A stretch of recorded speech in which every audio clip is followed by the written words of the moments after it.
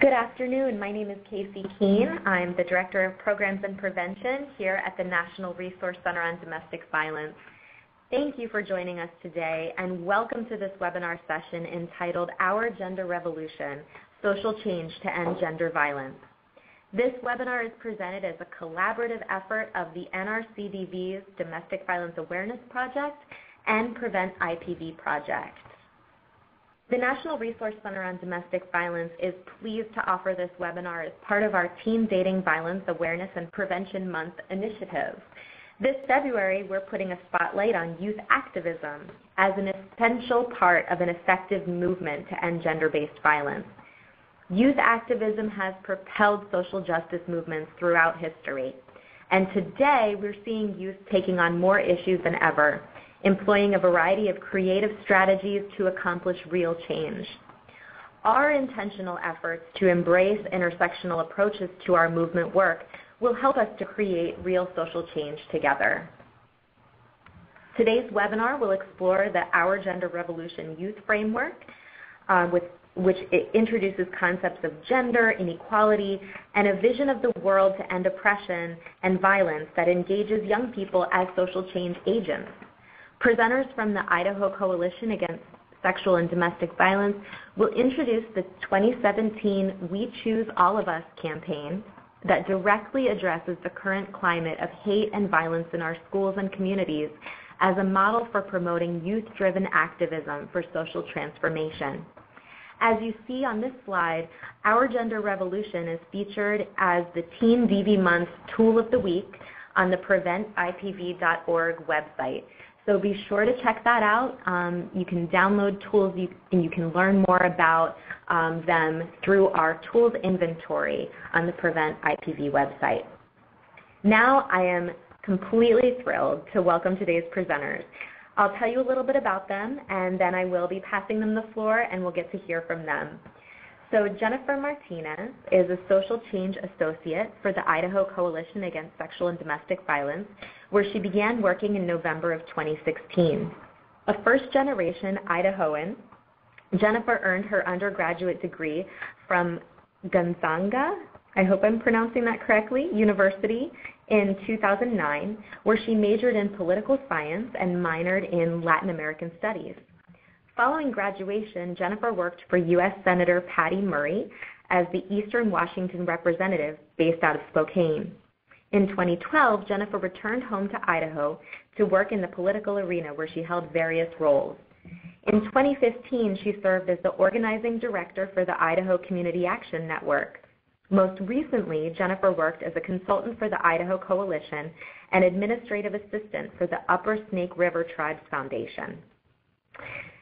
Jeff Matsushita, also a social change associate for the Idaho Coalition Against Sexual and Domestic Violence, is a father, partner, and believer in change. Since 2004, he's been a member of the Idaho Coalition's team. The coalition has allowed Jeff to travel, listen, ask questions, and be part of the movement to end violence against women, girls, and gender nonconforming community members. In this time of movement, Jeff honors individual stories, the connection to one another, and a solid pickup game of basketball. Fanisee Bias is a 17-year-old junior at Capitol High School and an intern, a youth activist and organizer at the Idaho Coalition Against Sexual and Domestic Violence. She was born in Utah and grew up in the heart of Boise, Idaho, creating relationships with peers, families, friends, and mentors. She is ending her junior year and beginning a path to being more involved in her school, community, future, and educating herself to bring awareness and appreciation to change. She keeps herself determined to be an advocate and ally throughout her experiences in life. The opportunities she has give her insight, motivation, and the youth-led power to be the best for the future. Last but certainly not least, we have Buki Ogunrinola, who is a student, athlete, and organizer at the Idaho Coalition Against Sexual and Domestic Violence. As a student, Buki often finds herself learning more about herself, her community, and the ways that youth like her can become revolutionaries in movements where youth voices have been silenced. As an organizer, she commits herself to being an active force in places where one must speak up and speak loud in order to be heard. And as an athlete, she enjoys the clarity that a good game of 21 can bring the average basketball player. As a Nigerian immigrant, Buki plans to fight for any injustices that halt the progression of her or her people. Good afternoon, everyone. This is Jennifer. Thank you so much for joining us today and for joining our conversation on our campaign that we have launched and are running here in Idaho called Our Gender Revolution. So here again, just information on us, our names, and we also just wanted to make sure we mentioned that we are able to do this work through the OVW Rural Grant that we received. For those of you who are not familiar with Idaho, most of the state is very rural, so a lot of the work we do takes place in those types of communities, with Boise being our only urban area, truly urban area throughout the state. So with that, we're just going to go ahead and mention that we are going to be basing this conversation today on the Gender Revolution Guide, Social Change to End Gender Revolution Guide. We have developed this with youth voices at the center of the work that we're doing, and we encourage folks to download this and follow this guide to the best of your ability with the full transparency that we are also constantly learning from our own learning opportunities, learning edges, and improving every day with the work that we do with youth here at our community. Another point of information for the guide, our youth organizers were amazing and recorded podcasts to go along with the guide. So when you download it, it will have places where you can click to get redirected to our YouTube channel, and the youth voices are more present there. So that is just some information for you. So again, introduction for us. We're the Idaho Coalition Against Sexual and Domestic Violence, and we are doing work with youth here in our community to challenge the narrative and the reinforcement of gender norms, values, and the assumptions of power and powerlessness, and to organize for the evolution of gender norms, values, and shared power. We truly believe that in order to transform the way we think, the way our society and communities are structured, the way we live, and even who we are, we need to do the following, which is to speak, to engage, and activate youth from historically marginalized communities and leverage their leadership and innovation in every community.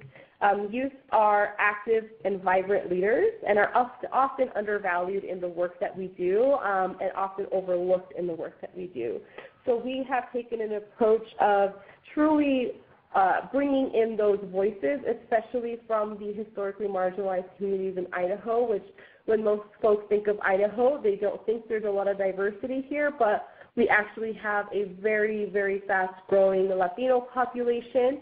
We have 2 refugee resettlement centers here in Idaho, one in Boise and one in Twin Falls, Idaho. And we have a growing Asian Pacific Islander community as well. So we have a lot of diversity, and we are truly working to center those communities in the work that we do with our youth leaders. Good morning, good afternoon. This is Jeff Matsushita.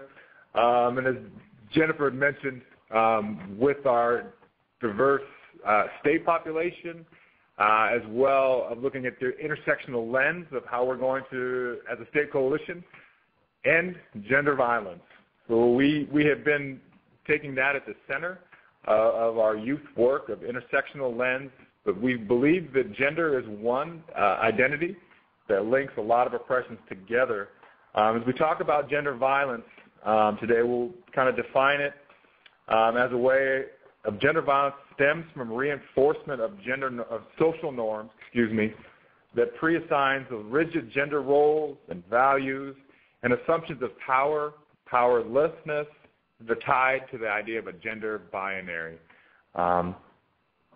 We believe that this in turn perpetuates a climate of fear for cis and trans girls and women and people who challenge the socialized norms of heterosexual male dominance through their actions or simply because who they are. We believe that the roots of gender violence and gender oppression are in patriarchy. And so together, our collaborative or intergenerational collaborative has been making efforts and strides in moving forward to end gender violence in Idaho. Thanks, Jeff. So we're going to go ahead and just provide some information on what youth are experiencing, not only here in Idaho, but across the country as well. And youth experience gender violence at unacceptable rates, which is why we're centering a lot of our response and prevention work with our youth here in the state. So youth from historically marginalized communities experience disproportionately higher rates of abuse and assault, which is why those voices are being centered in the work that we do. Nearly 1 in 10 youth in the United States report physical violence from a dating partner, and 1 in 12 are forced to have sex against their will. So that is something that we know is a reality that we have to work with and work through to prevent as much as possible. A 2011 report from the U.S. Department of Justice and the Centers for Disease Control found that 1 in 5 women and nearly 1 in 7 men who experienced rape, physical violence, and or stalking by an intimate partner first experienced this between the ages of 11 and 17 years old, which is why it's so crucial to do prevention work at a young age. Additionally, almost half of all female victims who have been raped experienced their first rape before the age of 18, 30% of that happening between the ages, again, of 11 and 17 years old. And these reports don't include sexual experiences that are due to coercion. So those numbers for us are too high. And so a lot of the work we're doing is not only on reducing those numbers, but really identifying the root causes that lead to these situations so that we can address that. And we'll dive into that a little bit deeper in the conversation. But with those numbers are even higher for youth from historically marginalized communities. So in a 2013 study demonstrated that rates of domestic violence victimization among Latino adolescents was at 19.5%. And the CDC Youth Risk Behavior Survey reported that 19 to 29% of LGBTQ high school students experienced dating violence in the prior year, 14% to 31% of gay and lesbian students, and 17% to 32% of bisexual students were forced to have sexual intercourse. These rates are 3 times higher than the cumulative reports of all high school students reporting having experienced abuse or rape. So we know that this is happening. We know it's happening at higher rates for those from historically marginalized communities, which is why we created this guide so that we can have these conversations about how do we truly engage youth in the work that we're doing. And I know numbers are never fun to listen to, but numbers are unfortunately what drives a lot of our work, so that's why we really wanted to share some of those statistics with you. And we are going to go ahead on to the next slide now, and Fanisee and Suki are going to be leading us. Hi, this is Fanisee. I'm sorry, I sound a little scratchy. I'm a little bit sick. But first we want to talk about social change and what is social change and how is this approach from social change different than, I guess, regular. We want to keep intersectionality in mind most definitely. Social change seeks to transform the underlying conditions that result in domination, extraction, and violence towards the vision of world rooted in interdependence, resilience, and sustainability, right? So we are all deeply interconnected as human beings, and any social change benefits all of us, absolutely, especially young people. Strong leaders and spiritual guides across many cultures have described our interconnectedness as a reason for doing the right thing and working for and towards change. It is, though, through understanding this interconnectedness that we can all be liberated, both the oppressed and the privileged. Hi, this is Buki. I'm going to be speaking on the how gender violence is not individualized, especially because of the fact that it results in systemic and societal conditions that perpetuate violence against cisgendered and transgendered girls and women and people who are gender nonconforming. As a result, it's like our prevention stages need to expand beyond the individual and relational levels and focus on community and societal levels that create these hierarchies when it comes to girls and women. To reflect this deeper understanding, So we need to address the root causes that contribute to this culture of domination and this culture of violence. And a broader approach addresses not just the individual behaviors, but also societal problems, individual levels, relational levels, and within our communities and institutions.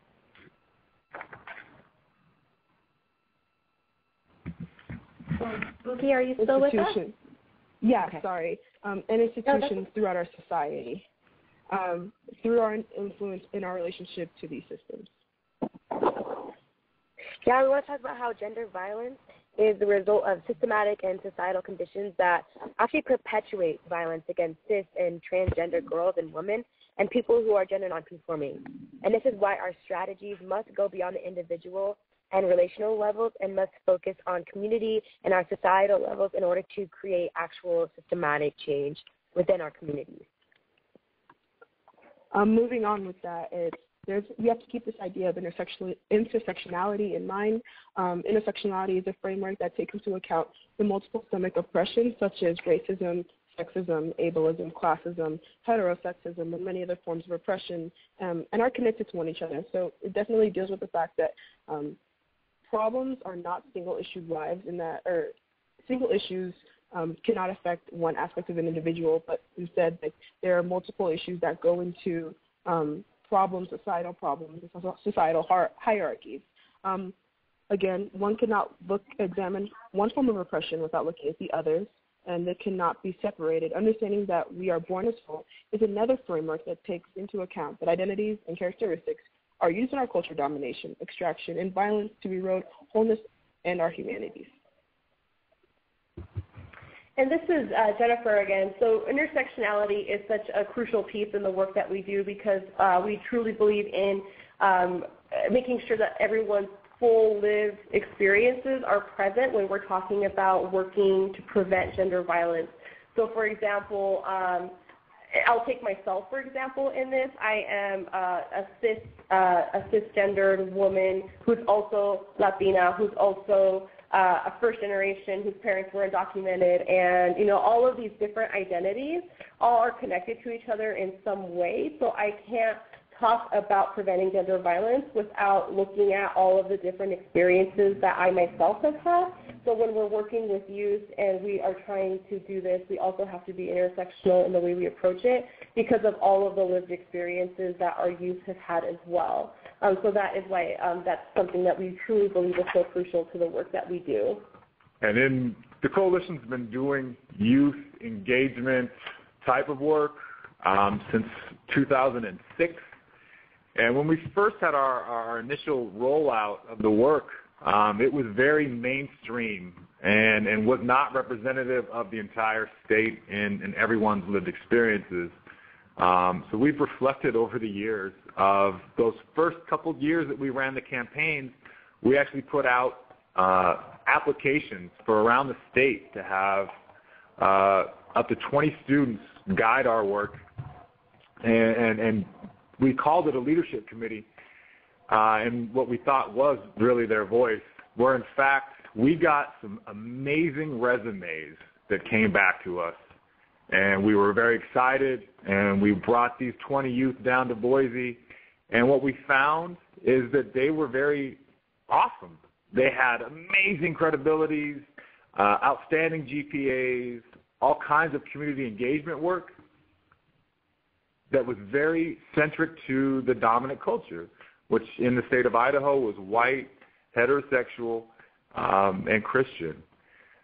Our early campaigns were much more focused on the individual level about personal responsibilities and what we deserve as individuals around healthy relationship frameworks.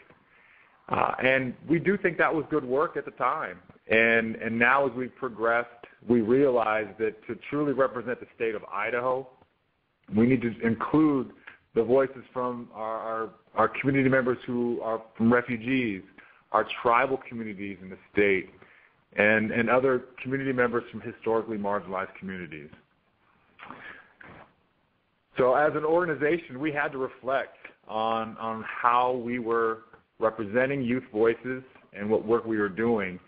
And this has been a long 10-year journey for us, and we're still trying to make things happen and learn. And The two voices that we have today, both Fanisee and Buki, have been amazing guides in providing us with leadership and how this year's Our Gender Revolution campaign has rolled out and manifested. And the work that we do, it's not easy. We definitely don't want to give the impression that it's easy. The fact that we've been doing this for 10 years and we're still learning, I think speaks to how messy sometimes the work can be and how uncomfortable it can be. But when we're creating social change, the work is going to be messy and uncomfortable. But when we come out on the other side of that, we're getting closer every single day to social change here in the state and across the country. And part of that is driven by the socio-ecological model. So we, like Jeff mentioned previously, a lot of the work that we've done in the past has focused on the individual and relational level of individuals. But we, in taking into account the full lived experience of young people in the state and of people in general, we also have to be aware of the community and the societal level of the socio-ecological model that impacts us as individuals.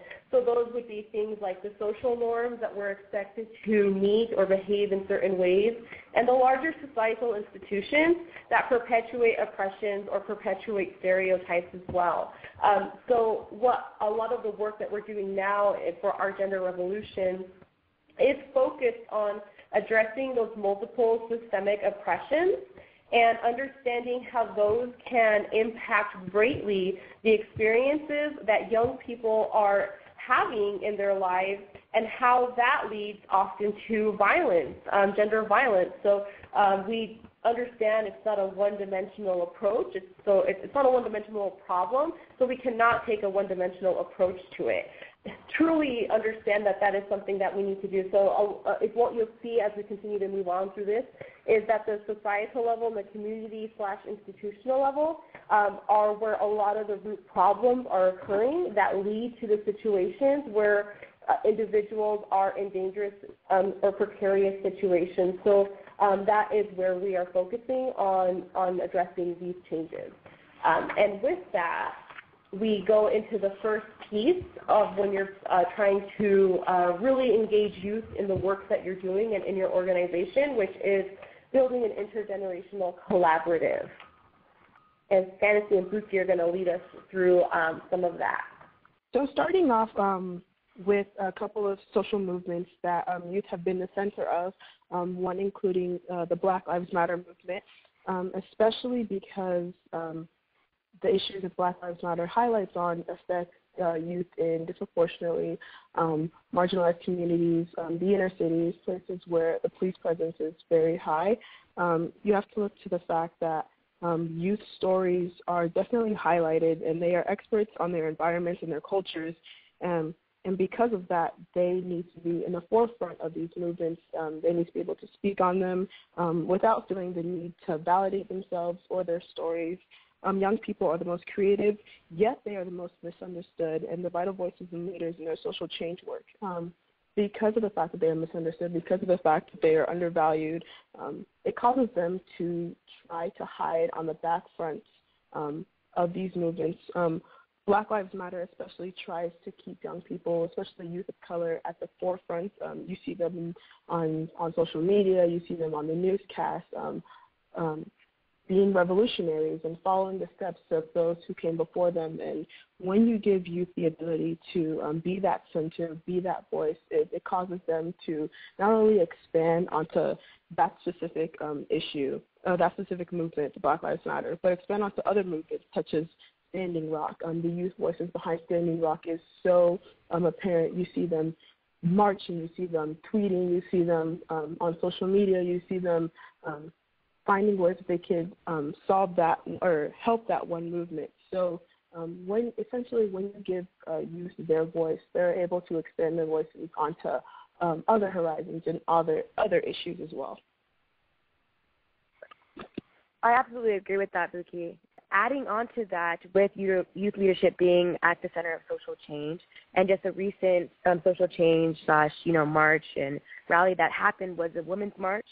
And I fortunately was able to be a part of volunteering for the Women's March, and I cannot stress how important having that intergenerational collaborative was, because not only did I have things to say, and output to give, but also anyone younger than me or older than me was definitely able to speak their mind about how the march could go, and how and their perspectives on what was happening with the Women's March, and just all around even it happening all around the other states. And I could just see the generations just coming together, definitely youth and adults coming together, which I absolutely love to see. And that's what motivates me as a youth leader to create this social change, is to see that most people working together. And as cliche as that sounds, it feels good, and that's how a community should feel. So with the Women's March and being able to volunteer, I got kind of like an insight and background on how to lead, and how to lead with my community, and how to lead with adults. And so putting that on just felt really great. And then going through the march and just being a part of it, seeing thousands of people there all wanting to be a part of it, and just standing up for what they believe in, really showed initiative and showed a great social change coming together, with youth being at the forefront, youth being there to support other youth, or being there to support the adults.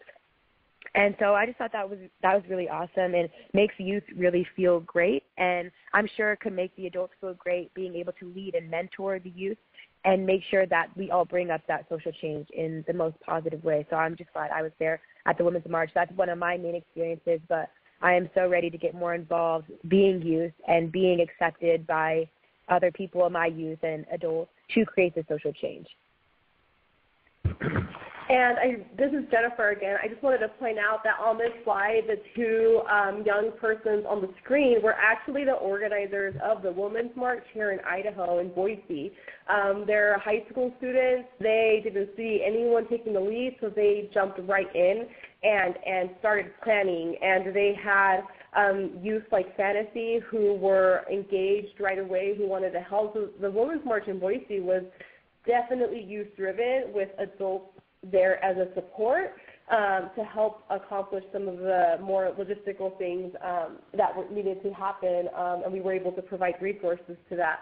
And the other organizing effort that's happening nationally right now that is totally driven by youth is the Dreamers movement as well. And if you're not familiar with Dreamers, they're undocumented students who came to this country at a very young age, who want to continue going to school and want to go to college, or want to go to technical school, or learn a trade, and they can't because they have to pay the out-of-state or international rate for tuition because they're undocumented. And so there's an effort to have in-state tuition for undocumented students, so they can continue to go to school and be able to afford to do that, since they don't qualify for federal financial aid or most scholarships or grants for that matter. So that's something that has been going on for many years, but has always been centered on and run by undocumented youth. So that's just another example of organizing happening here in the state and across the country as well, and just highlight the great leadership that youth bring to the movement. So I'll stop talking there, because I believe Fanisee and Buki have a little bit more to share with us. Yeah, thank you, Jen. No, I totally agree on that. And that just shows how youth are experts on their environment and their culture, and how they're essential to developing relevant, engaging, and effective strategies within their community. Young people are the most creative and misunderstood and vital voices and leaders in social change and social work. Yeah, going on to our next slide, which is youth leadership, we want to make sure that we know that passion is a vital key and a vital component in what drives the youth.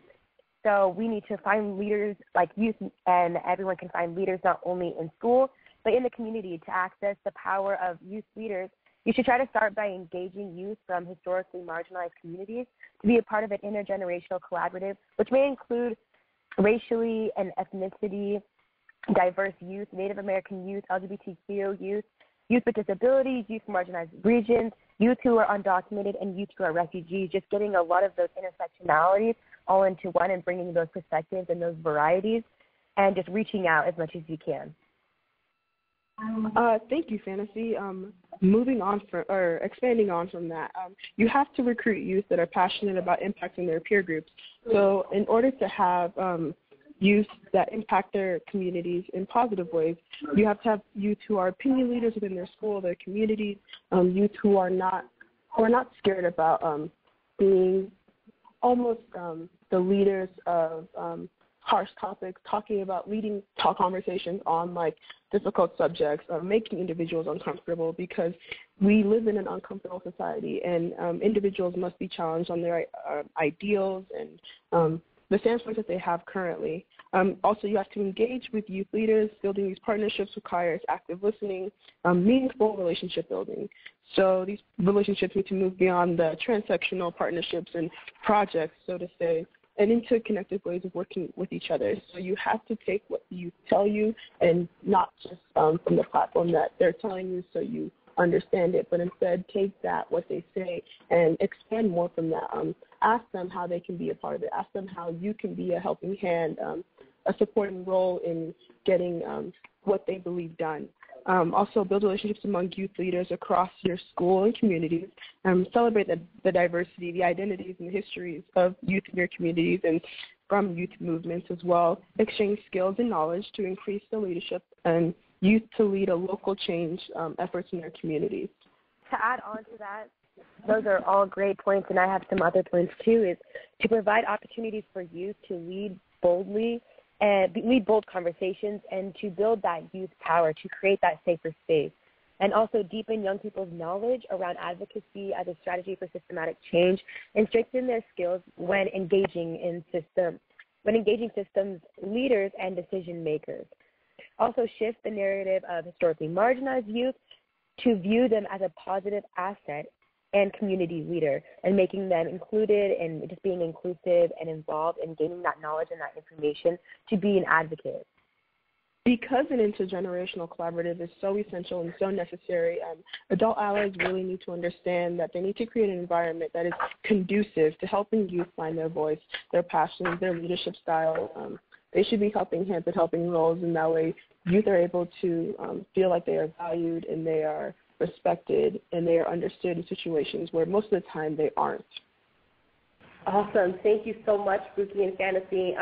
And leading off of that conversation about adults being allies, one of the things that we have really been focusing on is identifying adult role models and as mentors and as champions of youth as well.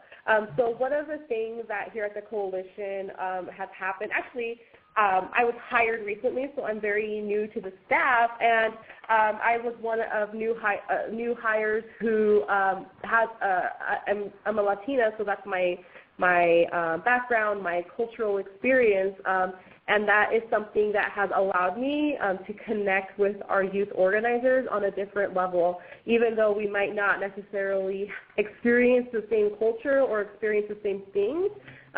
Growing up as marginalized communities in Idaho is something that we have been able to connect on, and being a little bit closer in age doesn't hurt either. So it's definitely something that has allowed me to connect more with youth, and hopefully you feel the same way as well. So I am also very transparent in everything that I do with them to avoid any miscommunication there as well. So identifying staff who can culturally identify with young people from those communities and identify young adults who can identify on those experiences as well is crucial to this work. Thank you, Jen. I'm right here. Thank you, Jen. I appreciate that. Expanding on what Jen was saying, expanding on the fact that she's a POC in a community where in Idaho, where you don't really see a lot of POC, especially like women of color being in places of power and position, high places, it's great to have mentors as a youth, especially. It's great to see mentors that identify with some of the groups around you. I know it's great seeing like Jennifer and one of the other leaders that we have, Estefania, being in places where us as youth can go to them and wonder how they made it, and they can mentor us and they can lead us through our lives as well. So when building relationships with youth leaders, it's important to keep a few things in mind. One, including the importance of transparency, because of the fact that youth see adults as already as almost an authority figure, there has to be a level of transparency between the youth and also the adults as well. This allows them to be personalized, this personalizes the youth with the adult, and it creates a situation where both of them are able to understand each other. It also allows them to show that they aren't perfect. Adults aren't perfect, youth aren't perfect, so why create a situation where you both are in a place where you believe that you can't mess up because they are they know the most or whatnot, but they don't because both are learning at the same time, the same speed. So there should be some sort of relationship built between them. Also, I find it incredibly important that youth feel understood, especially because youth go to school for more than 6 hours a day, every day. There are situations where they aren't, their voices aren't being heard to their full capacity. So you must create that space where after school they feel like they're valued, they feel like they're understood, they can come and talk to you, and they can see that you genuinely care about them as well. I know that gender-based violence does not affect youth, nor does it just affect adults. So it has to be intergenerational because gender-based violence is such an important issue in our lives. You have to realize that both aspects of both the youth and the adult, I can't find the word. I guess both the youth and the adult life situations in life and how they were able to come. I'm sorry, I'm just like rolling over my words. Gender-based violence does not affect just youth nor adults, so you have to realize that the single-issue lives aren't just affected towards youth nor just adults, and so you have to realize that there has to be communication between them because intergenerational problems cannot be solved by just one generation solving them because they affect such a wide group of people. So you have to support them, earn respect through consistency, make sure that you support all their passions, and you explore and set community agreements as a group. Make sure that when youth enter a room, there's a set of guidelines that they know are going to be followed every single time they enter that room, and it allows them to speak their truths more, and also make sure you modify them according to which group of the youth you are with. Also, make sure that you provide positive reinforcements. Do not just shut them down, especially because they are shut down a lot because they are young, they haven't experienced life yet, because they are so quote-unquote naive. When it risks silencing the youth, and when they feel silenced, it creates a whole other barrier that needs to be knocked down. Make sure you avoid constantly saying no. They hear no a lot. I know I do. By my parents, by other people. So if they're giving you solutions, don't just write them off even though you truly believe that they aren't. Find a way to, they can make decisions for themselves. So find a way to turn it to a place where they feel like their voice is still being heard, but you can also create better solutions as well. So make sure you use positive reinforcement with appropriate, but also be direct in what they are doing well as well. So make sure that you tell them that they're still contributing whether or not they aren't, because it gives them the ability to think outside the box as well, because they believe that their voices are being heard. So thanks, Buki. And I think with that, part of it that is the appropriate feedback and direct feedback, while there's still positive reinforcement, because we all know we have grant deliverables and deadlines and things we still have to meet because of our grant. So ensuring that we're very transparent about what exactly we need to accomplish because of the grant, while also including the youth voices and making sure that if something is not fitting well, that it's made clear why, right? A full explanation given on why something may or may not work. So, but definitely always encouraging them to continue thinking outside the box and giving us those ideas. So thank you so much, Buki. One piece for us as a staff that we've had to consider and be reflective upon is our own unconscious and implicit bias. So I would invite you to maybe spend some time using Dr. Google search to look for Stanford University has some very free and available implicit bias tests that you can take. They're anonymous, and they're collecting data from around the country. So you'd be helping out a research project and having some introspection into your own implicit bias conditions that we have come up in being a part of our community. Yes, and I believe that we were going to launch a poll question here. I think this was the slide where we were going to ask if folks were comfortable sharing, in this poll when your last act of ageism might have been that you didn't even realize was an act of ageism, but maybe thinking back on it and realizing that that was something that happened. So if you're comfortable answering the question, we'll kind of get a sense of that. So thank you so much to our moderators who are helping us run this. And for clarification piece, for our definition of ageism is looking at talking with young folks, people that are younger than you or ourselves, and making statements and beliefs that they don't know what's about to happen or what's going on based on their age. For example, I found myself just 2 days ago at the high school where I coach boys basketball telling young men that they needed to tone down their music and be more focused because true champions get it done with their mind and not their words. And what I was really modeling to them was that they didn't know how to go out and compete. And so I was telling them through my own lens and experience of how they needed to operate. So as a coach, that came with a lot of power, that I was putting them down based on their limited experiences, and I believed in the moment that I was doing right, but still I was using my power to put them down and not giving them their full range of abilities to grow. Thank you so much for that, Jeff. Is this where we would see any results? Yes, thanks, Jennifer. We're going to share the results of the poll now. So thank you all for your honest input to this polling question. So you can see here, it looks like 14% admitted to within a couple days, 8% admitted to about a week ago, 15% said a month ago, 6% said within the last 6 months. So you can see kind of how that shakes out. Awesome. Thank you, everyone, for putting yourself out there. We know it's not an easy thing to face, but we definitely, if we're going to do the work, we need to be a little bit uncomfortable in facing those unconscious biases that we do have. So we're going to go ahead and move along. And Fanisee, go ahead and start us off. All right. So a lot of that ties into what type of environment that we are looking for. And the next side saying positive reinforcement and creating opportunities. So that environment, what we want to talk about is what it would look like.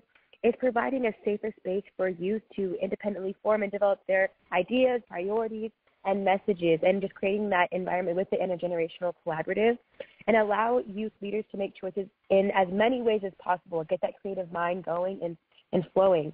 And also give youth leaders more than one choice and be comfortable with each choice you provide, and just letting them express themselves, accepting it, and just maybe going with it, but having that environment to where they can feel comfortable or having it safer and just more expressive so you can get more ideas and perspectives. As an organization, one of the choices we made, previously we had been paying stipends for our youth to come in and provide work, and instead we believe that an hourly salary is necessary. So actually making them part-time staff to value and reinforce what they're bringing to the organization as leaders, and valuing their time as a part-time staff to see them as valued. If I could tie into that as well, what the coalition, I believe, does and what we want to see in an environment is to provide equitable support and resources based on their specific needs of the youth that are working for you. For example, offsetting transportation costs for youth, for low-income households, providing child care for teen parents, just some of these ideas getting involved. And for many young people, this may be their first exposure to increased consciousness of concepts like systemic and historical oppression and intersectionality. I definitely know before coming into this work, I did not know what all these big and important words meant, like intersectionality or oppression. And so just being aware and creating that environment to where I'm not looked down upon for not knowing these words, but creating an environment to where I feel comfortable and I feel more knowledgeable with the environment that they're giving me and the people who are expressing this knowledge to me. It just feels really great, really great for a youth to, have that increased knowledge and awareness. Awesome. Thanks, Fanisee and Jeff. And for the sake of full transparency, we are running a little behind on our slides, so we're going to move through the next few slides a little bit more quickly so that we can really get to the meat of some of this discussion. With regards to how to engage youth and where to provide opportunities for youth, we have the Youth Engagement Continuum. So our end goal, obviously, is youth organizing, but there are various ways that we can work with youth to get them engaged. So clearly youth services that programs can provide to ensure youth from historically marginalized communities, from rural areas, from our tribal communities are accessing services that are needed. That is something that is crucial, but also providing opportunities for youth development to happen. So how can we help sharpen leadership skills or other skills that are needed for youth leaders to be able to go into their schools or go into their communities to lead these conversations and create social change. And with that, youth leadership is tied directly into that. And that often leads to youth civic engagement. So we have a lot of youth who get involved with civically oriented groups. For example, we have the Future Hispanic Leaders of America, which works a lot with youth to ensure that they are not only developing leadership skills, but that they are going into their community and doing direct work there as well, which is youth organizing at its core. So it envelops all of these different steps. So just keep that in mind that although youth organizing is the end goal, there's all of these different ways, and the youth guide goes into more detail on all of those. Next, it's also crucial to create a leadership pathway. Often when we engage youth, we forget about youth after like the age of 18 up until they're in their mid-20s to late 20s. And that's because there isn't a real way to keep youth engaged at that point. So by engaging them at a younger age, we're not only developing future leaders, we're also developing a pipeline of sorts for youth to continue to stay engaged, and they know what organizations they can go to, and they know where they can go to that is going to allow them to have difficult conversations. For example, when a lot of the things happening where certain communities are targeted, our youth know that they can come here and they can share how they're feeling and they can be vulnerable in this space because it's a safe space for them. And we are understanding of that, and we allow them to share those feelings, whether it is sadness or anger, and it's our responsibility to provide that space and also to work with our youth organizers to ensure that those feelings don't envelop them either. How can we work through this together, and how can we work through this towards the end of social change for our community? So that is just a light touch on that, but moving on.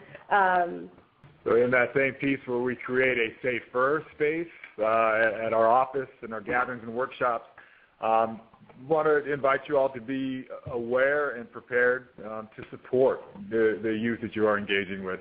Oftentimes this may be the first exposure they have to definitions, our terminology that we have in our movement, to really put some facts or some credibility behind the experiences they've had out in the world.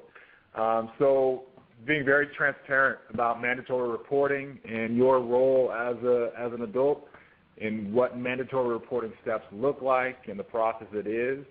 Not to silence the voice of any disclosures or things that may come up, but just to be transparent and inform your youth about what needs would have to happen if they share anything that with regard to the mandatory reporting laws in their state.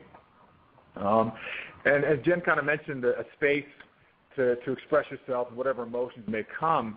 And we see ourselves as mentors in that piece, which starts walking the line of adultism at times.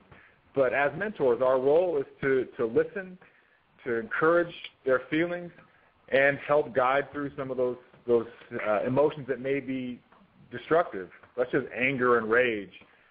Those move towards any physical or kind of community damage. We need to really bring that back to be more communication through our words and our actions, and just how we support our youth in their overall development as we go forward. So leading that directly into adultism and power dynamics, we mentioned that sometimes we're on that line where is what we're doing being adultist or not. And when we say being adultist, it's, are we devaluing or not centering youth experiences because we think that we know more because we're older, or we're telling them no because of whatever reason, or we're not being fully transparent with what's going on, or not giving them full information. So we are always making sure that we're not only checking ourselves, but that we're comfortable enough to call one another in as staff if we notice adultist behavior happening. And also our youth are very empowered to tell us if they think that we're being adultist. For example, a perfect example of this is actually during this webinar, we knew we wanted to do this and share, our experiences in working with youth organizing. And we didn't even consider the time of day that this was happening. And one of our youth organizers, emailed us back and was like, hey, this is awesome. I really want to be a part of this. But can I ask why we're doing this at a time when we're all in school? And we were just like, yeah, definitely. Yes, we did not even think about that. Thank you so much for calling us in on that. So we're constantly learning as well. And so to give you a more direct definition of what adultism is, it's the restricting, putting down, controlling, humiliating, or hurting another that young people experience at the hands of adults. And it is the belief that adultism is considered the training ground for all oppressions, right? So if we're being as adults oppressive to youth already at this point, then all of these other oppressions are just going to also happen because youth have not been empowered to stand up or contradict these social norms.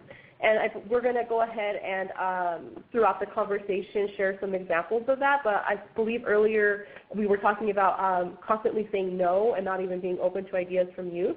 That's a clear example of adultism. So just keep that in mind as you start to do this work, and don't be afraid of calling each other in to have those conversations and being responsive when someone is, like a young person is telling you that this is something that they're feeling as well.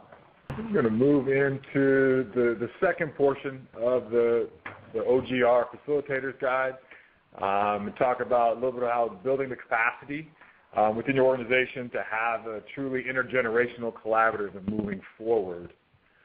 We're kind of focused on these first two bullets, first one being create a shared purpose and vision of what you're working towards. Real plainly, if we don't know what we're working towards, we really don't know where we'll be when we need to be there. So it's really important as a collective and intergenerational collective moving forward to come together with a shared vision and purpose in what you are all working towards, to know also what you're working against. And to get to that place, along with the idea of safer spaces, relationships are critical and should be put at the forefront of any of these collaboratives to get this started. But these relationships take time and intentional efforts and activities for everybody to put that trust in the space that you can build and enhance your relationship moving forward together. Awesome. And then one of the most important things as you're starting to create your collaborative, who are you inviting to the table, inviting youth to the table, inviting youth from historically marginalized communities, such as in Idaho we have a handful of tribes here. We make sure that we're very inclusive of that. We also have, like I said, undocumented population, refugee population, immigrant population. So being intentional about who's invited. Schools are often invited as well, but we also know that it can be limiting sometimes to do work within the school environment, especially for us. Our reality is working in Idaho. So what other organizations are already doing work with youth that we can engage in our collaborative? But when you have identified those folks, what can you do together? And part of that is figuring out what you already know. That way you're not spending time recreating the wheel or, going down a road where someone's already been there, and you can share that information and those resources at the very beginning so that as a group you can focus on where are the gaps of where we need more knowledge and skills and focus on those areas so that we can continue to make the collaborative stronger and continue to build where we actually need to build. So that's something that is very important to be aware of as you start to do the work with your collaborative, and the guide goes into way more detail with some of those things to look for as you start to build your collaborative. And with that, it's important to note that everyone learns differently, so it is very important to practice different learning styles in your collaborative and with your youth organizers as well. So, you know, people learn visually or are spatial learners. We have people who learn better through auditory or music, verbal learners, physical learners, logistical learners, social and solitary learners. So just be aware that, you know, like webinars might not work for everyone, but how can we make sure that we're getting this information the best way possible to everyone in the collaborative and including all those different methods in the work that you're doing and in the skills that you're building. So just be sure that you're considering that when you're working with youth and with your collaborative as well. So we're now jumping into step 3, which is a lot of the meat of this discussion. And if you have questions at any time, just please feel free to type them in and we'll get to those. But designing and activating those actual social change strategies. So the first piece is comprehensive strategies. So we talked about the socio-ecological model. And so a lot of the strategies focus on those different levels of the model, so the societal level, the community level, the relational level, and the individual level. So you want to create a strategy that is comprehensive and operates on all levels.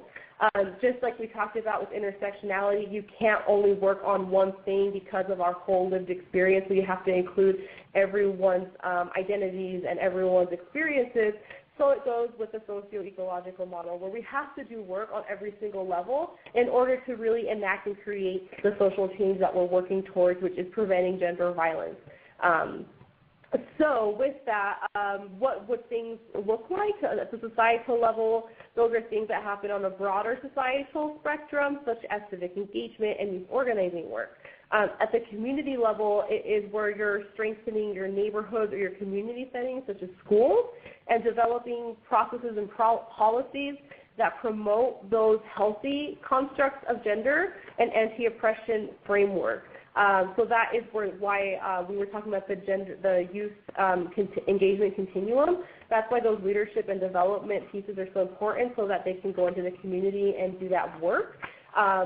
Relational level strategies could look something like work that impacts the individual parents or caregivers, their fellow peers in whatever setting that may be, whether it's school or hanging out with friends or the YMCA, whatever that looks like, and other interpersonal connections and relationships that they are experiencing, and the individual level as well. So making sure we're working to, like we do workshops, OGR workshops, where we start to challenge some of those norms and merely have folks think about, why do I have these constructs in my mind of what gender looks like, and how can I challenge that? And for us, we have really gotten to the point where we're focusing at the societal and community level of strategy, even though we still do work at the relational and individual level, because we feel like the societal and community level are the best and highest use of our time. So we're moving beyond those other two levels to where the root problems often exist that perpetuate this gender violence and also gender norms. And we definitely, like Jeff mentioned way earlier, we started out doing a lot of this with a healthy relationships focus, but often that can feel like, or feedback we've gotten is that it feels like it shifts the burden to the individuals rather than the greater societal things that are happening that are allowing these oppressions to continue, that cause experiences in an individual's life that has now put them in a situation where they're experiencing a gender violence. So how can we even prevent some of these experiences from happening? And that's where a lot of the societal and community level work happens. And some of these things that people are experiencing are things like sexism and misogyny and racism and other violence that has happened in their lives, which is going to often allow for a situation of gender violence to occur. So we're just taking all of that, the context of someone's whole lived experiences into account, which is why those two societal and community levels are where a lot of our focus is at the moment. And in trying to be mindful of reaching those outer layers of the ecological model, we mentioned earlier about our vision, but we encourage you and invite you to form a bold vision as your collaborative goes forward. And the idea of some of the questions that we at the Idaho Coalition have been undergoing for the last year and a half almost. So we've been willing to invest the time and resources into looking at what is the world that we want to create and what pathways and strategies for our work will get us closer to that direction. We've asked ourselves questions like, what kind of world do we envision? And what is our purpose or distinct role and services of this vision as a collaborative moving forward? And does our vision incorporate and keep social equity for all people? So very plainly, our bold vision of the Idaho Coalition is collective liberation and social equity for all. And to get there, we are guided by our North Star, which is really the liberation for the person with least or the last girl. In our state of Idaho. So all this feeds into that bold vision of where we need to be going as a society and as a community in all the intergenerational work that we have going forward. So one of the levels that we talked about that we're doing a lot of work in is societal level strategies, which, as we mentioned, was challenging and changing societal norms, values, and assumptions of power and powerlessness that create the culture of domination, extraction, and violence that we are working to change. So with that, what would that look like? What kind of strategies would this include? So this can include youth organizing, as we mentioned, to alter those power relationships, which is why we are so cautious of checking our own adultist tendencies or any other unconscious biases that we have so that we can create truly meaningful change, promoting campaigns to change social norms, and the way that people think about gender roles and or value-based campaigns that promote equity, liberation, and other values to create a world that is interdependent, resilient, sustainable. So, for example, our Gender Revolution campaign, so we have the guide, but we also have a poster campaign where we just got done about a week ago sending posters and materials to every single high school and middle school across the state. And that was a huge endeavor, and it took a lot of time, but it's something that we feel is so worth doing, especially in a state like Idaho where it's very rural and access to resources is not always easy, or access to get something like that would require a 1 hour or 3 hour or 5 hour drive. So we took it upon ourselves to send all of this, and we have done it for many years now where we send the information directly to the high schools, and we follow up with phone calls to ensure that they got it and do they need more, do they have questions, so that we can start to make sure that we're changing or challenging these gender norms as much as we can. And sometimes we do get pushback from schools, but we feel that it's important to do the work that we're doing. And all of this, as you know, goes through a process of our youth, contribute to it, and staff contributes to it. And then we have, a consultant to look at it, and then it goes through the OVW process. So there's all these levels of things it goes through, and if we need to have a conversation with a school that might not understand exactly what we're doing, we do that. So it's a lot of relationship building as well on top of making sure those resources are available. And our end goal is ensuring that we're creating an environment for youth to thrive. So it's not just about reducing those percentages of youth who are engaging or experiencing gender violence, or reducing those negative statistics we talked about earlier, but truly creating a world where all youth can thrive, and that is creating societal level changes. And one of those strategies that we actually have been fortunate enough to have Jen join our staff is around the idea of youth organizing. In the past, the coalition has really focused more on the idea of primary prevention, which lent us down more that individual and the relationship level on the ecological model for all the strategies and engagement that we did around the state with our youth. So for us, this is a new practice of youth organizing and the powers that organizing has, and the ability to make social change throughout our state and rippling effect out in the upper levels of the ecological model to sustain the change, and so that ensuring that our bold vision comes true and we're able to move forward and everybody is equitable and safe. Definitely. And by bringing our youth organizers into an intergenerational model, we're allowing their leadership to be harnessed and implemented. So we've already seen that youth have like this great power, so we're just doing whatever we can to help that grow and work intergenerationally. So with that, I'm going to go on to the next slide. And I just want to point out that all of the youth here are on the slides are youth from Idaho who are engaged in some way in their community or their schools already. Some are our youth organizers. Some are youth who are involved in social justice clubs on campus, or who just are friends with some of these folks and really wanted to be engaged. So they showed up and are involved in their community somehow. So I just wanted to point that out. So youth organizing at the societal level impact. So this creates the ability for youth civic engagement to occur and to be able to promote values such as wholeness and to do anti-oppression work. So some of that, what that looks like is being able to confront racism and discrimination and its role in creating that disproportionate impact on people of color and women of color, girls of color, gender nonconforming people of color, because we know that they're experiencing gender violence at higher rates. So that's a piece of that work. Also connecting youth issues to broader community issues. Often when you see youth work happening, it's isolated or in a silo that youth work is youth work and it doesn't impact all this other stuff, when in reality youth are impacted by everything that we as adults are deciding on, whether it's policy or legislation or whatever it is. So making sure that that connection is made, that youth issues are not living or in isolation, but are truly interconnected to all of the other things happening in our world and community. And through youth organizing, young people can build and exercise their individual and collective leadership. So that's something that we've definitely seen with our youth organizers, and it's awesome to see not just the work they're doing collectively here at the coalition, but the work that they are doing and leadership that they're providing in their schools and in their community. It's truly wonderful to see that.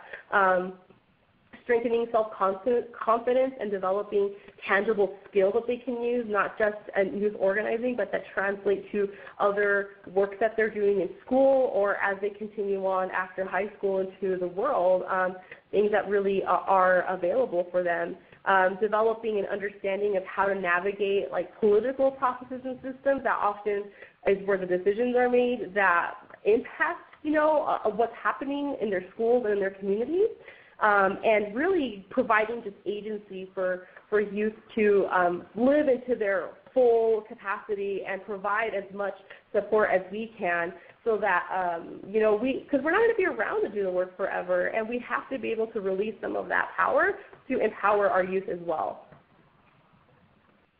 And picking up at that community level, from the community level impact on the ecological model, we've been benefiting from just asking youth in neighborhoods and communities of where do they go after school or before school, where do they get meals, where do they hang out, what are stores they get at, and share time at, because those community-based organizations and markets and stores have been good partners for us to display some of the social change poster campaigns and stickers that we've been able to produce and get out. So we've benefited by having our youth and share their experiences with us. And so at that community level, we've been able to get beyond just schools, but more into the neighborhoods to help improve and affect that social climate, and have conversations with businesses to look at some of their hiring policies that can maybe make it more friendly to hire some of the youth from that community to be employed and be members of their workforce. And along with that, there are some practical procedures when it comes to youth organizing. So there are some questions that we consider and that we would encourage all of you to consider as well when you're starting to do this type of work, if this is the path you choose to go on. Which group agreements will you incorporate to reflect, respect, and support an effective and collaborative learning environment? So taking a look at, can you come up with community and or group agreements to allow that environment to be cultivated? How might respect be addressed with respect expressed by youth with various cultural values, taking their full lived experience into account, and how do you create agreements around that? What unintended consequences and additional pressures might arise when creating blueprints to create change within the community? And I believe we had an example of that. Sorry, I can't read my own handwriting right now. So. That example was actually based kind of in my era. We were looking at doing a new project and engaging particularly young men from a specific community, and we've been investing time and our knowledge and years of experience. And what we realized very late in the process was that we didn't have any young men from that community informing us, guiding us, and providing their realities of what the realities are. So our project, in a sense, was very hollow, based on our own adult view and not from anything from the leadership and the expertise of these young men who are on the ground living in their world on a daily. So that's just one of the pieces that we have continued to need to be aware of, and we're moving forward with engaging our youth. Mm-hmm. And maybe even a simpler example is making sure that we host our meetings at times when they're available, outside of school or jobs that may occur. Mm-hmm. And when we do gather, we always make sure we have food. Yes. And it may be the Japanese heritage in me, but I want to make sure everybody's walking away with extra food to go back to make sure they have breakfast or lunch for the next day. Mm-hmm. So just those times of when we gather and having food present for when we do gather, not only shows, to me, a sign of respect for the expertise that we're garnering and getting, but also provides that relationship to go back and forth that I'm more comfortable sharing ideas and everything else when I have a full belly. Food is always a good thing. So youth organizing with the relational and individual level impact. So this goes back to strengthening those relationships, those interpersonal relationships with parents or other adult influencers, developing and strengthening bystander skills and behaviors, and also strengthening middle and high school youth engagement. So whatever that might look like to interrupt gender violence. By valuing cis and trans girls and women and people who are gender nonconforming, increasing knowledge, attitudes, and skills for healthy social constructs of a whole gender, and social and emotional learning skills with a gender analysis, bystander skills, as well as anti-oppression knowledge, and skills to interrupt our culture of systemic oppression, domination, extraction, and violence. So that might look like building that collaboration and cohesion among youth and adults, that intergenerational partnership, building collective purpose among youth and adults, and just being able to create this intergenerational community that we are talking about. And part of that is the social norms campaign and social activism. So in the ideas of that norms work, we started just talking about gender violence, and make that point again, that gender violence intersects with so many other systemic oppressions that we need to take that integrated approach and perspective that when it comes to making any real and concrete social change in our community. So we want to be able to do positive social norm campaigns as a strategy to increase and create the new social norms that we want to fill the void with. So we can talk a lot about framing the problem, and if we see that problem as a vortex, what are we filling in and how are we making that change of what we're working towards, which brings us back to our bold vision. We also know that we realize, as Jen said, we're tutoring and mentoring these next generation of leaders and people to take on this social justice work that we are in now. And in building up their skills, we also need to inform them and let them realize that social norms change is slow and an ongoing process, but we know that we can achieve it and these changes would be monumentally impactful. So when the positive social norms campaigns that we've produced, we're engaging youth not only in the schools but also in the community. We're specific to engage individuals at our workshops and invite folks to workshops and focus grouping that have a lot of social capital and have the influence to use their social influence to change those social norms through their language, through their actions and beliefs on the individual level, but that helps impact the relational level, which then carries over into that next level of the ecological model, and making that change very concrete in the social norms. So sometimes that rolls out also with making sure that we're really empowering the young people that are involved in not only the development but the leadership and their ideas as a campaign is rolled out, and keeping youth initiated and developing the messaging, the imaging, and all the photos. And with all of our slides, Jen mentioned these are our youth who are from our community that are on the posters, but even things like the text and the lines, the stripes in the background, we were informed that feels like it's a shining out and breaking out of old change and hopes for new. So I clearly glazed over those and saw them as lines, but for our experts and our youth, they saw them as very symbolic in how this campaign can be rolled out. Yeah, they were very instrumental in giving us feedback on what even the look of the campaign is and the feel of it is. So all of this is centered on and driven by our youth organizers and youth that are engaged in our network here at the Coalition. And that's because we truly believe that it needs to be youth-led. So, we actively engage them in every single way, in every possible manner that we can. And realizing also that the social norm campaigns that we're leading need to resonate with your youth organizers, and members of your school and community, and collaborating or identifying organizations that you can collaborate with that have already established ties with the community.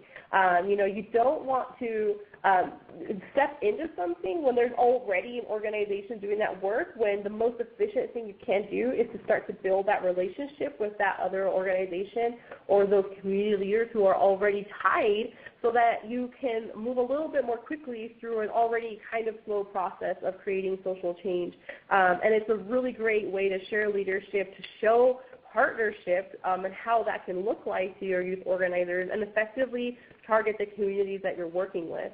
And I mentioned that I'm super proud of the work that our organizers are doing, and I want to pass it back to them right now to provide some examples of organizing that they're doing, not necessarily here at the Coalition, but that they're doing maybe in their schools or community, that is driven by and supported by all of us here. So Fanisee or Buki, whoever wants to hop on first, I'm going to, send it back to you so that you can give us some examples of the awesome work you're doing. Thank you, Jen. I think I'm going to hop on this example kind of like topic, giving you an example just because this means so much to me to either progress or disrupt these social norms as social activism, and I try to be an advocate and an activist as much as I can. And just recently, and actually in progress right now, I go to Capitol High School in Boise. I am creating and bringing awareness to a project called Gender Equity. So what I talk about and what I express is the social norms of gender and disrupting those norms and that male and female, that binary, and giving, more information and awareness to gender equity and norms and identities and all of that. And then also maybe even implementing a gender-neutral bathroom in all gender bathrooms within my school. We have a numerous amount of bathrooms here at my high school, and so I want to see if we can become more inclusive, more progressive, and just create that safer space for the LGBTQ communities or gender nonconforming, anybody who feels welcome in an all-gendered bathroom. So that's just a community and kind of like a school project that I've been working on and pushing towards. I had that intergenerational collaborative and talked with my administrators, and I will probably end up going to the district, to talk with more adults and parents and just getting my community involved and getting surveys and just as much information as I can out there to the people of my school to see how that resonates with them and just let them know just the future and what's coming and all of its content. And like in this slide, just talking about social norms, gender has been a very hot topic and a very crucial one within my project. And so that's just one of the projects that I'm trying to do to just uplift my school and my community, which I'm really proud of. And I just want to get as much community involvement as I can as a youth, from youth and from adults. Thank you, Jen. Yeah, Thank you, Jen. No, I was going to go back to you, so go for it, Buki. Oh, cool. Thank you, Jen, and thank you, Fanisee, as well. Totally, I believe, besides working with the coalition, I also am, like Fanisee, I'm a debater at my school.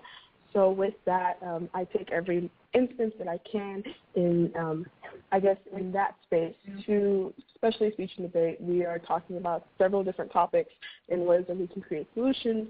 I remember one in particular, it was approximately like a year ago where at one of our debate tournaments, this was during the time of the very, very big what happened with the young girl who was thrown across a classroom and by her safety school officer, and that was a really big situation and incident. I remember the coalition right away, they called the youth and were just like, what can we do to support you? And we were giving some ideas, and one included creating a button that said Black Girls Matter. I definitely resonated with that button in particular because I am a Black female, and so I believe I took that button and I ran with it. I wore that button everywhere I went, especially to my debate tournaments. Sooner or later, individuals were asking me where I got it, if they can have one. And so I remember one day I took like a whole bag of them to one of my tournaments, and I gave them to specific individuals, and people asked me, and I gave it to them. And before you knew it, you had the whitest and the most just out of nowhere, like the people who are the most you could identify as the top of the hierarchy, wearing these Black Girls Matter pins, understanding the struggles of POC in America. And it was beautiful because like you saw them wearing them to their rounds, and you had people asking, and you had individuals, like it became this movement of just educating each other on these specific issues that involve or that target minority communities. And I felt incredibly I felt powerful because of the fact that I realized the power of youth and how much you can just, if you let us connect, there's so much that can be done. There's a lot of initiatives that can be taken. And the fact that the coalition provided me with those buttons to create that spark that allowed us youth to come together and talk and understand each other and create a community where I could feel myself being valued by my peers, and especially in a situation where there was a very hostile, it was very hostile, the situation in that context, because you had a lot of situations involving Black Lives Matter going around, and a lot of people were getting the bad connotation of the movement.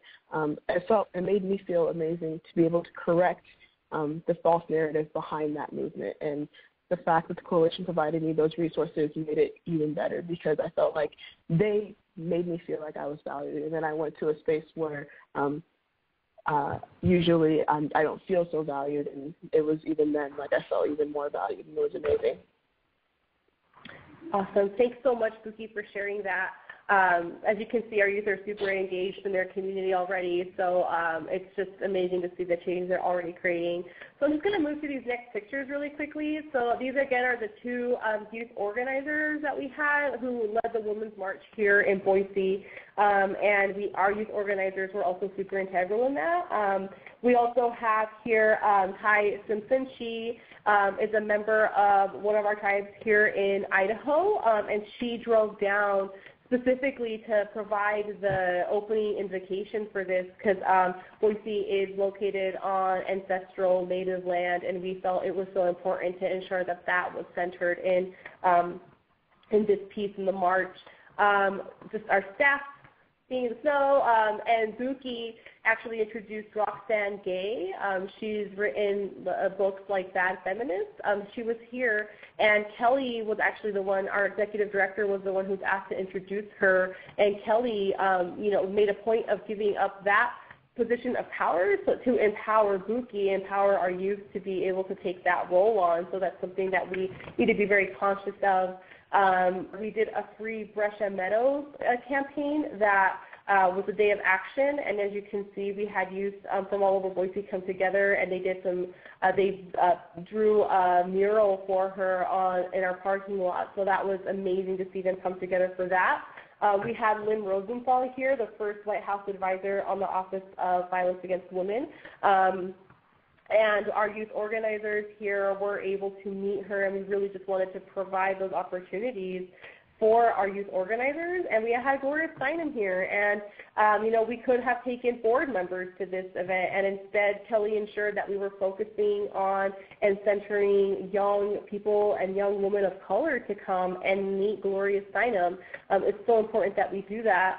And, we were present at our Black Lives Matter rally and ensuring that, they know that we stand with them. And with our campaign, our poster campaign, we intentionally overrepresented, girls, young women, people who from different ethnicities and races. And, we centered also on a member of our Muslim youth that we have active here at the Coalition because of all of the anti-Muslim sentiment going on. And there's an idea that rural Idaho, rural America is white, but really it's not. There's so much diversity there as well, so we made a conscious decision to overrepresent on young women, young girls, young gender nonconforming communities in all of our work that we do. So you can get all of this on our website. And this picture is from us practicing self-care and physical practice on November 8th. We all needed a safe space to kind of talk, and we did it. And taking care of ourselves, that is something that we just have to do as we continue to do this work. And with that, I don't think there's a lot of time for questions. We really pushed through that, so I apologize for the time that we took. But if there are questions, please feel free to ask them of us now, and we also have our contact information up there. So with that, I'll leave it open. Thank you so much, Jennifer, and I am so glad that you used every possible minute. People have been very active in the text chat, and Kelly Miller has been very quietly and thoughtfully responding to the excellent questions that have been posed, so I want to thank Kelly for doing that. I am so grateful to all of our presenters today just for sharing so openly and honestly about your amazing work. So I want to thank you, Jennifer and Jeff and Fanisee and Buki. You're just an inspiration to all of us. As participants in today's session, I want to remind you that you all will receive a follow-up email with the text chat, so you can have, the resources that have been offered there and the advice. You'll also receive the recording and some attachments, some of the resources from the Our Gender Revolution initiative and from the We Choose All of Us campaign. You'll also receive the closed captioning transcript. I do want to offer a very special thanks to our captioner for helping to create a more accessible learning experience for us this afternoon. She's had quite a job keeping up with all of us. I do want to also thank the NRCDV staff who have been working behind the scenes to bring you this session. So thank you, Yvonne, Justine, Patty, and Brecken. We encourage all of you to continue to learn with us and engage with us throughout Teen Dating Violence Awareness and Prevention Month. Our hashtag ThisIsDV campaign elevates the voices of young people who experience dating violence to help shed light on its dynamics and to offer resources to learn more. So thank you for your active participation today. It's been an absolute pleasure, and have a great afternoon. Let's keep the conversation going.